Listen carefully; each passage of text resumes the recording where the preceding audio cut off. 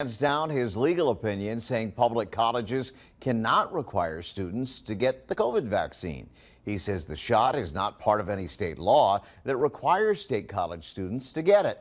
On your side at 6, Desiree Montilla speaks to the Attorney General and has the latest reaction from VCU students.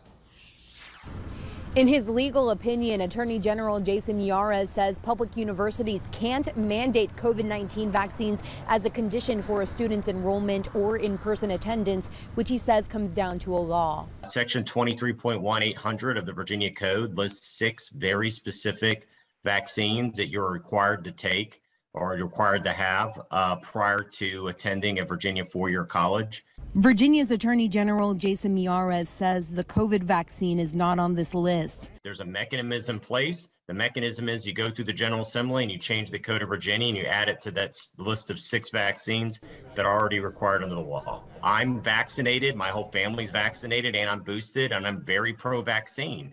But this isn't about what I think about the vaccine. This is just simply about what does the law say? Over the last several months, we've seen public universities in Virginia require the COVID vaccine for students, including VCU. A VCU spokesperson told us they're aware of the AG's legal opinion, saying in part, quote, "We are reviewing the opinion to determine how it affects VCU students, particularly those students in hospital and clinical settings." I think everyone should take the vaccine.